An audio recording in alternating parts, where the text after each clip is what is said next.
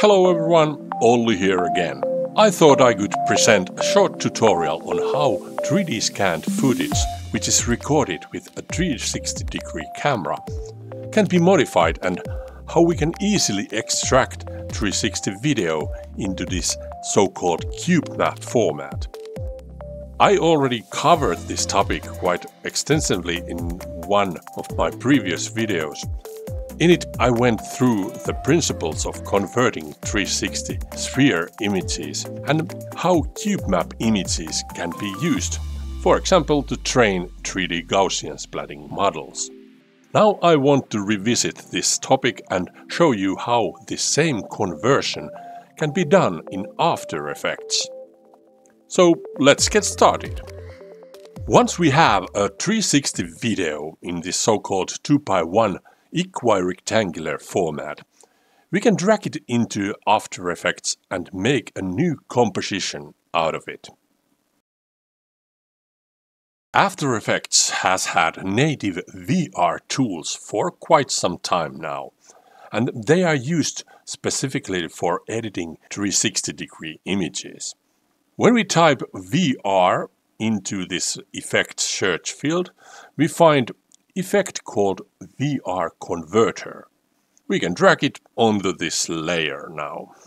VR Converter is a very versatile effect that converts different 360 images to other 360 formats. Since our source material is this traditional equirectangular 2x1 format, we can select it from the drop-down menu in this input field. Next, in the output field, we can select which other 360 format we want to convert it to.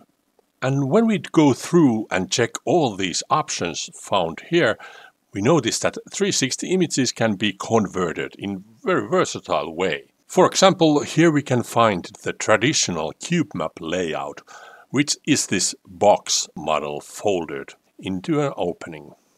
But then we can also find other cube map versions. One where all 6 faces are arranged side by side into this long strip, and other where we have this panorama view and then 3 separate faces underneath it. But what we are looking for is this 3x2 Facebook cube map format. This is an interesting format which I want to tell a little background story. Back in 2016 and 17, when VR technology was on the rise, Facebook was of course also excited about this technology and wanted to be involved in the development of 360-degree image capturing. They ended up creating this format, which is this series of 6 images where all sides of the cube were placed in this 3x2 grid. It was seen as having better visual quality and performance on mobile devices. And Facebook even developed its own camera for this format, and they had quite ambitious vision for it and wanted to make a cube map format as a standard. However, the project ended up being short-lived when the system was found to be too complex and the camera system were too expensive to build. The boom around the 360 images did not become hugely popular and never lived up to expectations. So Facebook slowly abandoned the project, but as a remnant of it, we still have this format here in After Effects. And now we are going to take advantage of it when we start extracting each of these square images into its own independent JPEG files. I have developed my own small script for this function. You can download it for free from my website, where I also have other scripts and applications that I have made. I will put the link in the description. But before we start using the script, we need to create an output template for the JPEG images. And that can be done by going to this Edit drop-down menu and selecting Templates and this output module from here. Then we press this New button. After that, we choose a new JPEG sequence format from here And if you want to make some quality settings, you can do it behind this button. But otherwise, this is done and we can press the OK button. Now comes the important part. This template should be named exactly like this. Type splitter JPG. In here, it will be called later by this name in my script, so it is important to have it on the right name. Then we can go back to our composition. Since this video is quite long and I won't need every single frame from it, I can remove frames from it at this point. It's easy to do by right-clicking on the layer and selecting Time and enable time remapping. This will show the start and end keyframes for this layer.